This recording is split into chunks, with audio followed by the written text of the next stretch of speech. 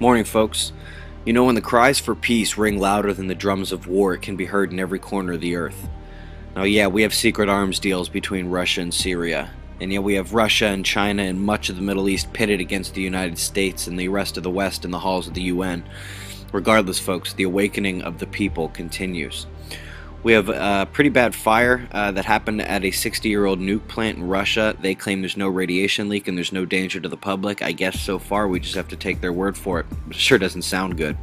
Philippines have been absolutely rocking this morning. A couple of large earthquakes. One was originally actually a 7.0 and it was downgraded by the USGS to a 6.7 or 6.8, however you want to look at it.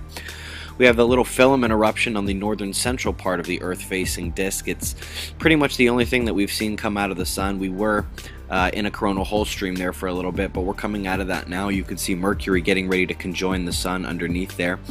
But folks, that filament eruption may be what has accelerated these electrons. Here you can see on both ACE-LE electron charts, we have a spike in the electron flux, and there's a good chance that these were accelerated by that filament eruption on the north central part of the disk.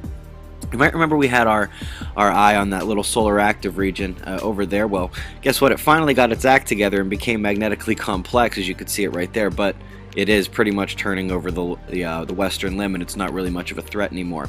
So other than that little filament eruption we have on the northern central part of the disk, we have a couple of those dark coronal hole-like features and a bunch more filaments to watch out for. That's the news, folks. Be safe.